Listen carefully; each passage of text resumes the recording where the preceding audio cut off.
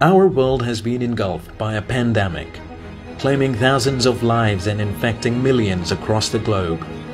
A pathogen so powerful that it has caused worldwide lockdowns, emptied the shelves of the grocery stores, and has left hospitals flooded with the patients.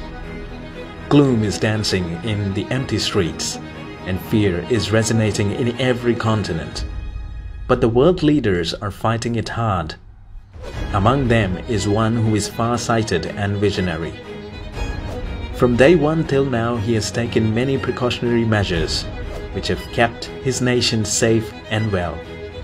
Recruiting the biggest volunteer force of Pakistan comes as his next extraordinary initiative to combat the impacts of COVID-19. More than 900,000 men and women from diverse professions have already joined the force.